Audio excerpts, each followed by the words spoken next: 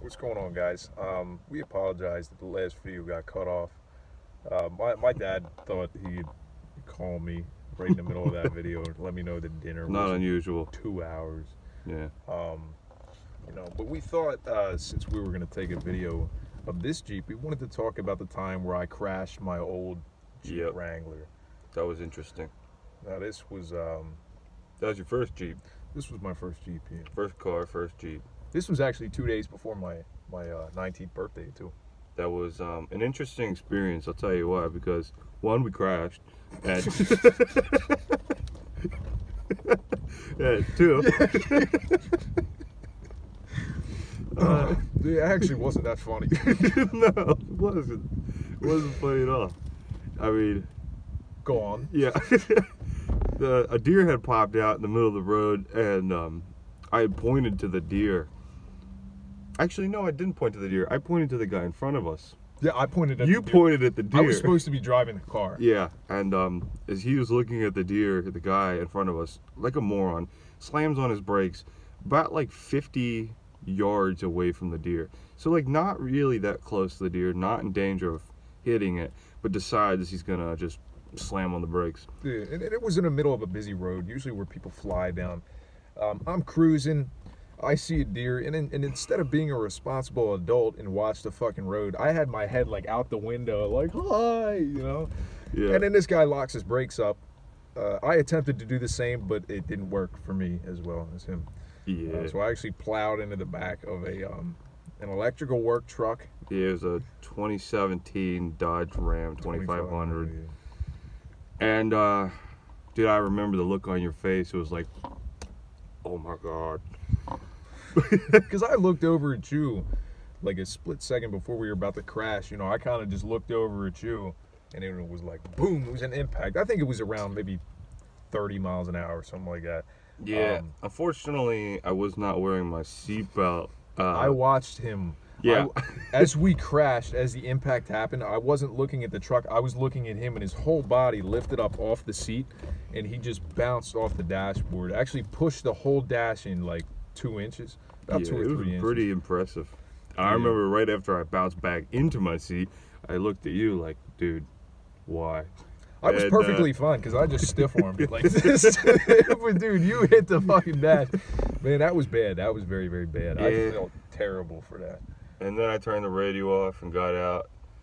The guy said he thought he felt like he got hit by a dump truck. You know, we were going not too fast, but we made some good contact with him.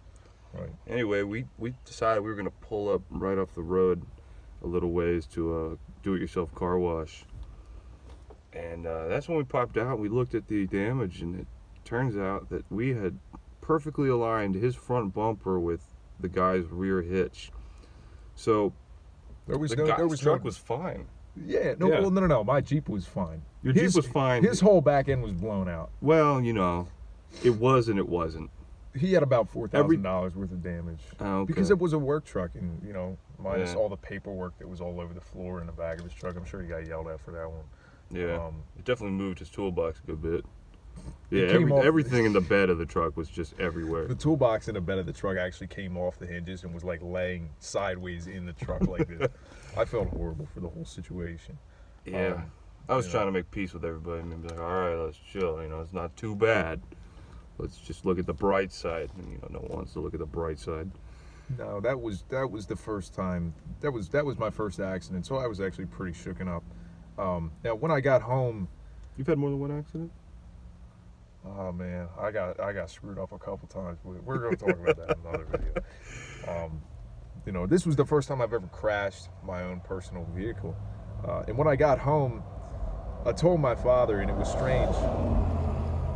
It's a nice truck. Yeah, It was strange because he didn't ask me if I was okay. He just skipped right to the screaming at me part. Dude, I was shook. I had no idea what to expect from this. But it was like, so here's what happened. And then your dad just went. Actually, as a matter of fact, this is about a week after I quit my job, so I had no sorts of income. You know, I was young. I couldn't really pay for the damages. You know, so the whole thing was just very unfortunate. So Bad timing, really. rule of thumb, ladies and gentlemen, wear your seatbelts, especially if you're in a Jeep. Okay? Also, don't crash if you're going to quit. Yeah.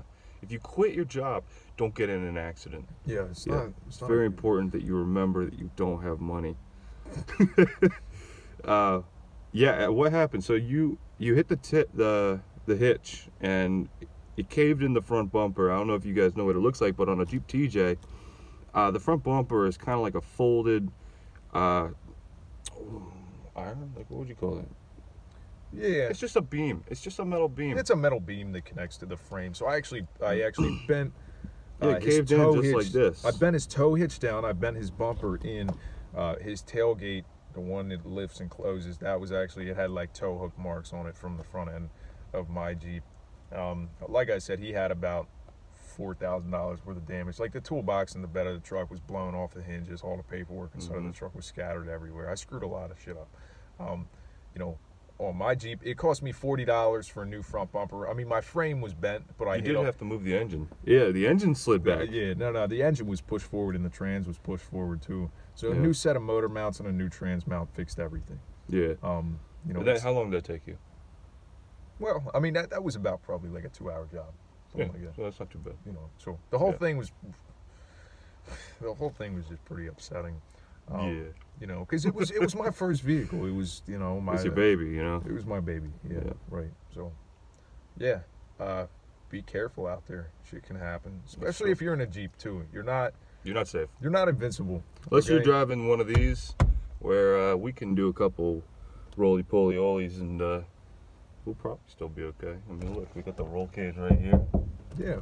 Well, that roll cage is there because you actually have a 90% higher chance of rolling in one of these than a normal car.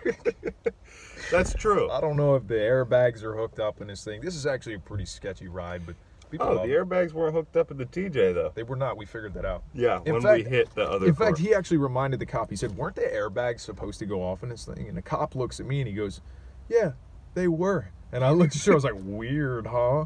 Later, you told me that someone had disconnected them because you had a winch installed. Yeah. Yeah, good thing too, because that airbag probably would have hurt a whole lot more than that cushiony dash made of plastic and vinyl. I've been in other accidents in other people's cars, and you hear, I'll never forget those sounds, like the metal tinging and the smell of the airbags and the dust in the air. Oh, that one. Then usually the other person screaming because they just totaled their car and you're just trying to figure out how to get home. Yeah. It's an interesting situation to be in an accident for sure, because your entire day totally changes. First you have these plans, you're about to go do them, you're running late for those plans, boom, you're in an accident, all of a sudden none of that matters, and you're just trying to figure out the situation. Right. So, you know what? You know, I would encourage all of you to get a Jeep and do that whole lifestyle, but just, you know, wear a helmet when you're doing it.